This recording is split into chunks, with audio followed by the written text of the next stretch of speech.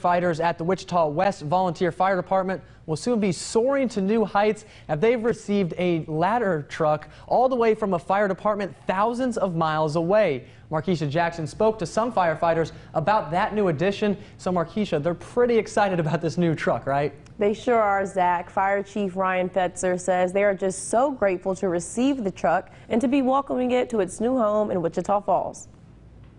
Every firefighter wants to better serve the community they're in, and Fire Chief for the Wichita West Volunteer Fire Department, Ryan Fetzer, says with their newest addition, they'll be able to do just that. Never could imagine having a aerial device like this donated to our department. There's been a need for something like this in this area. That device is a donated truck from the South Blooming Grove Fire Department in New York, a station more than 1,500 miles away. John Salka happens to be the fire chief of South Blooming Grove Fire Department in Orange County, New York. They recently acquired a new ladder truck.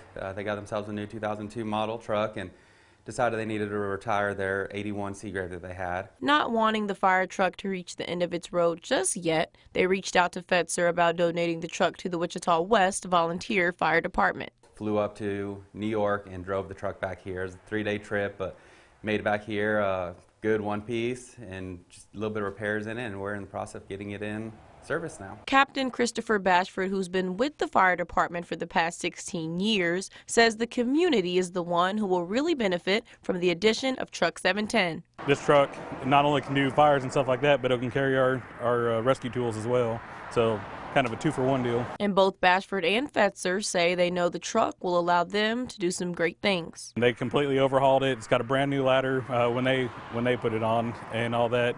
So it's essentially a completely different truck than what it was at FDNY, but it's got a new home and new life now here. We're extremely grateful to South Blooming Grove, up there in Orange County, New York. Never imagined we'd be putting a device like this in service. An act of kindness that will serve the needs of many.